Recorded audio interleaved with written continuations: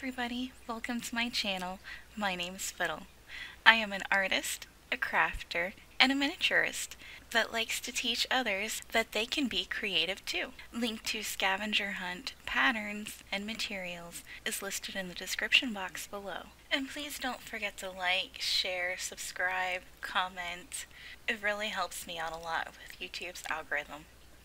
Okay, are you ready? Let's go. Today I will be showing you how to make this miniature wood dish rack. I started with chopsticks and glued them together as the back piece for the dish rack. I thought with the vertical and horizontal lines through it, it would give it kind of a checkered pattern. It worked, but it didn't at the same time.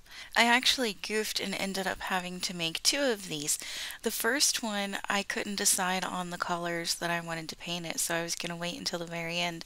So I put the whole thing together and then realized, oh gee, I can't get to all the spots to paint it. And it looked good too. I'll put a picture up of it, but it didn't work because I didn't paint it beforehand. So that's why we are starting with sanding and painting first, because if you want to paint your back piece, you need to do it before you put it together. Lesson learned.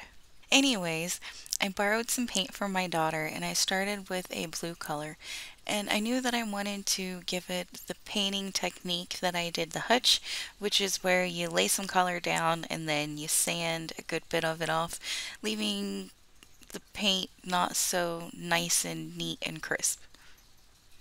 I think I have completely abandoned the whole idea of going steampunk for like some sort of country cottage boho type house, I think. It's definitely not steampunk anymore. I guess we'll just have to see in the end. Okay, once your back piece is painted and sanded, go ahead and grab your fancy ended toothpicks. I think on the pattern I have 20 intersection points for you to put toothpicks, I think, but I believe that I put 26 for mine. First, I laid down blue and sanded it with a fingernail file until I got a good bit off, and then I did red on the very end. Next, give everything a good wash of a watered down brown color. Basically anywhere that I was leaving wood or was left wood was going to be getting a coat of this. Just lay a thin layer down and then let it sit for a minute or two and then wipe it off with a dry towel.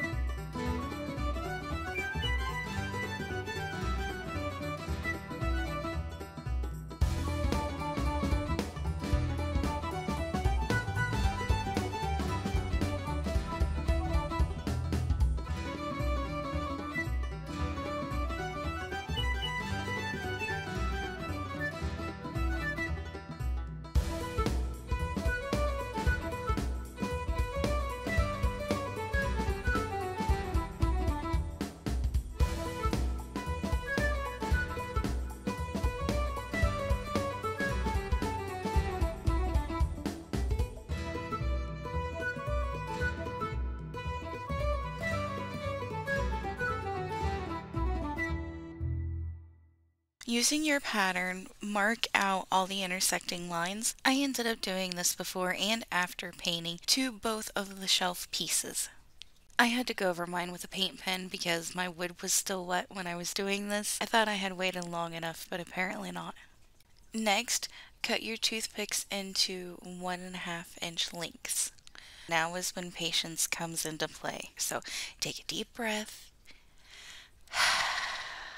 Okay, now we are going to start by gluing our little toothpicks to the board. I did try laying it on its side and using like a spacer block to hold the pegs up while they dried. It didn't work like I thought it would, so I reverted back to just holding them up until the glue dried enough for them to be stable, so I can make sure that they were standing straight. Or if you have like some sort of agent that speeds the drying process along, other than baking soda. I didn't use baking soda on this one because it builds up and hardens, so that buildup you would have to sand down.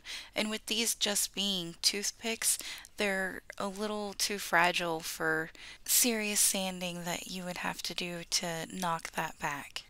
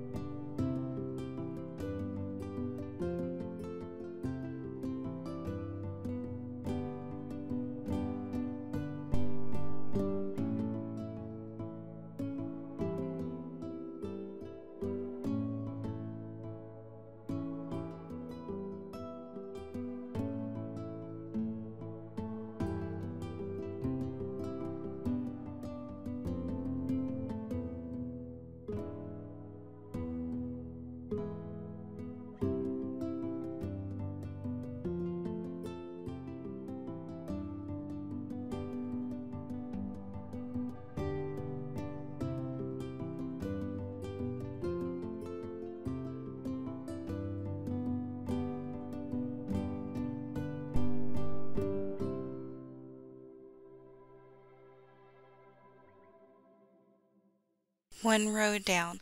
Let it dry completely before you move on to the next step. Not all of my toothpicks are the same height, so in some places there is a little bit of a gap where they don't reach completely across. More on that later, but first we need to glue the top to the bottom piece. This will help us stabilize the next row of toothpicks we put in. Set it aside for drying time, and when we come back, we're going to work on the second row. To get them in place, I used super glue and another toothpick to make sure they were straight in the middle. So you need something skinny enough and long enough that can reach down in there to make sure they're going straight across.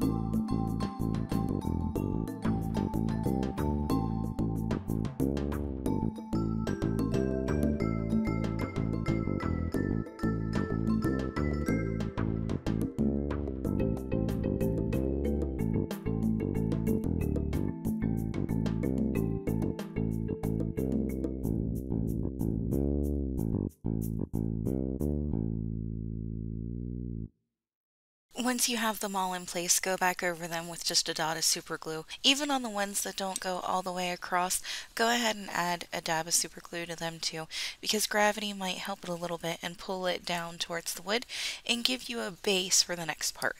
And let it dry for a minute. To fill in the gap, I used regular white tacky glue and turned it upside down so gravity would pull the glue to the other side and hopefully fill in the gap for most of them, which that did work, and there really wasn't that build up like I had mentioned before if I would have used the super glue and baking soda. At this point, I graduated from using a toothpick to do this to a little clay tool that actually helped out a lot more than the toothpick did. But what you want to do is you want to stick glue in the gap in between, and then later on we're going to take another type of clay tool and scrape the glue away that is on the shelf piece itself.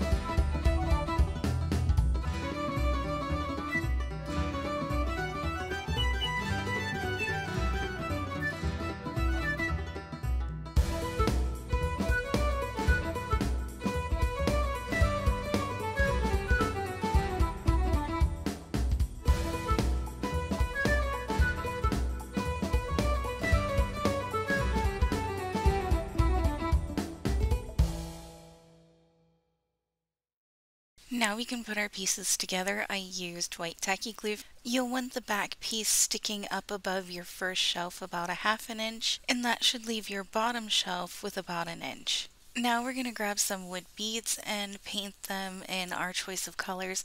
I went with red and blue to keep that same color theme going. I have a piece of fabric that was originally a shirt that's got this red, blue colors in it, along with tan, and these are kind of the colors that I've based my kitchen around.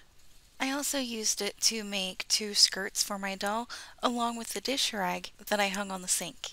Altogether, I painted 8 oblong beads and 4 round beads, and gave them the same treatment as we have everything else, where we put some paint down and then sand a good bit of it off. The main thing is that they all fit in between your two shelves to make it look like they're supports. And the top 2 little red ones are for decoration purposes. And while those are drying, we're going to move on to making the cup pegs. I started by painting the fancy end of the toothpicks red. You'll need about 5 of them. Then glue them to the backboard in a zigzag pattern. I started at the center and worked my way out. I believe the first ones are an inch, and then the last 2 on each side is about a half an inch.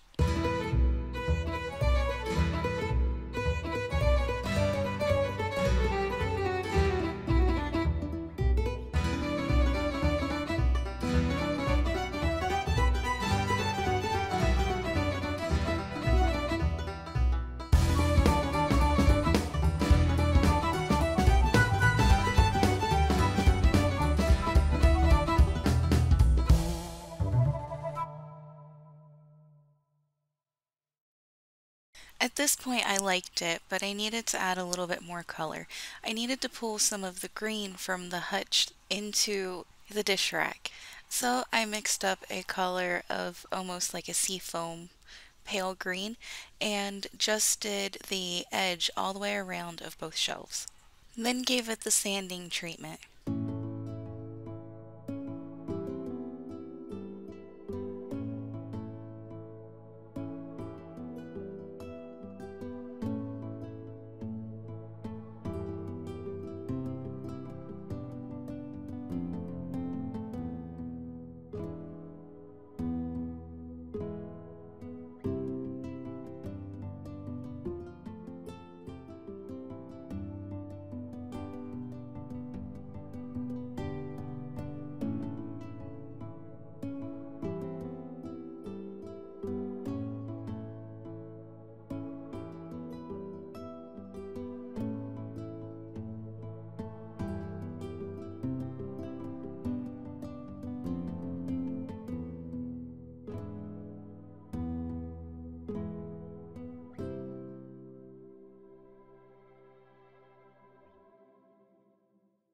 Looking at it now, I think I should have painted the underneath side where the cup pegs are, but that's okay. I think it turned out really good.